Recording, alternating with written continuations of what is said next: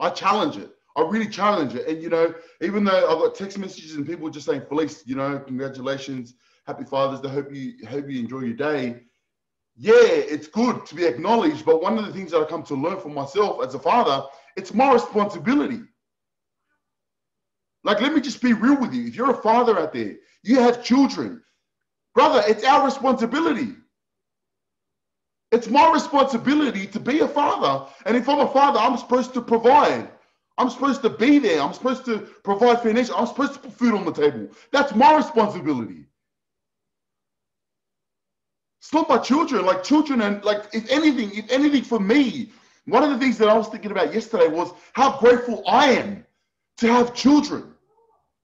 How grateful I am to have children and to be able to learn what it takes to provide and to be able to grow, that I need to be better, that I need to be a better father. I need to have more energy. I need to be thinking faster. I need to be more intelligent. I need to be more patient. I need to be more loving. So I challenge the concept of Father's Day, where everyone's like, oh, thank you, thank you, Dad, for doing this. Thank you, bro. It's your responsibility, brother. It's your responsibility to work. It's your responsibility to put food on the table. It's your responsibility to put a roof over your children's head so that they can have a home. It's your responsibility to pay for the bills. It's your responsibility to take them to school, to buy them clothes. They're kids. It's my responsibility. It's your responsibility. So when everyone's celebrating Father's Day, I'm celebrating different. I'm like, man, I'm grateful. I'm grateful to have children. I'm grateful to be on this journey where I see my kids grow. That I have to grow physically. I have to grow mentally. I have to grow spiritually. I have to be more patient. I have to be more loving. So one of the things that I want you guys to think about, fathers out there, fathers. Yeah, you had a good day yesterday, but brother, it's your responsibility. It's me and your responsibility to provide and protect. We don't need acknowledgement. I'm going to be real with you. We don't need acknowledgement because we're the ones that are benefiting. I don't know if you guys just caught what I just said. We don't need acknowledgement. If you're a father, you don't need acknowledgement because you're the one benefiting. Why are you benefiting? Why am I benefiting? Because we have little minions. We have little babies that we can grow and cultivate, and we can share our personal experiences, but at the same time, we can learn from them. Think about it. My eldest daughter, for me, she's turning 6. She's turning 6. Within the last 5-6 years, I have learned so much about myself. I've learned how impatient I am. I have learned how lazy I am. I have learned how all the excuses that led me to gain all the weight, I would blame it on my children. I would blame it because I'm working. If anything, it liberated me. So my message is very, very clear. I want to leave you on this concept. We don't need acknowledgement. We don't need Father's Day. It should be called Children's Day.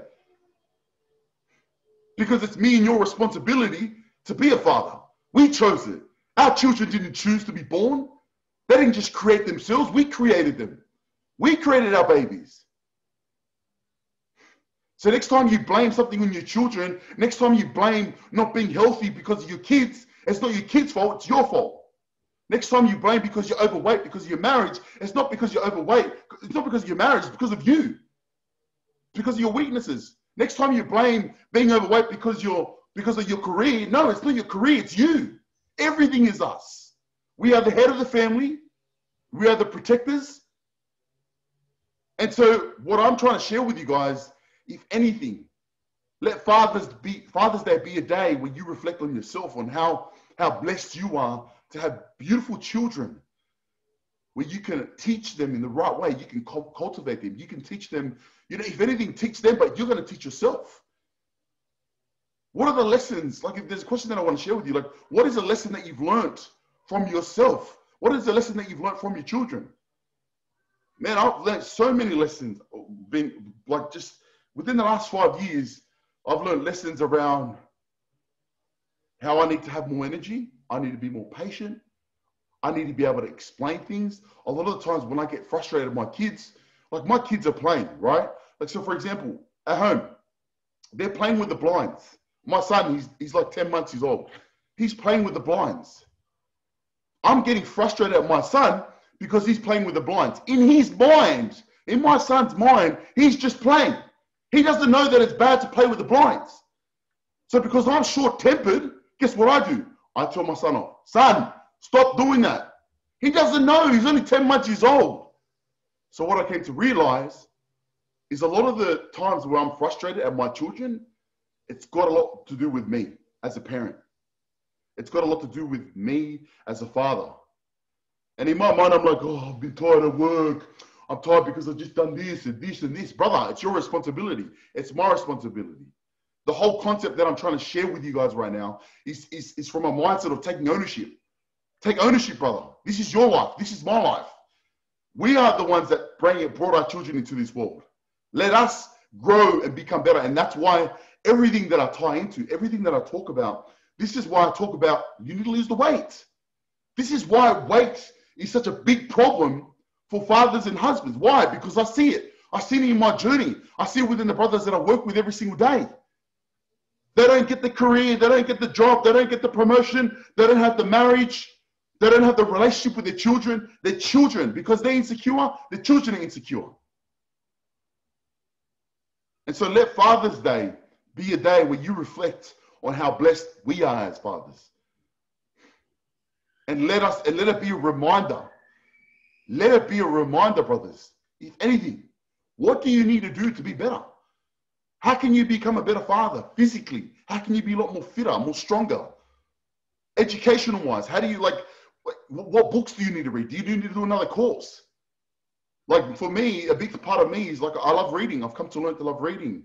A big part of me is my punctuation, my English. I need to learn on that. Okay, I'm going to learn on it. Awesome.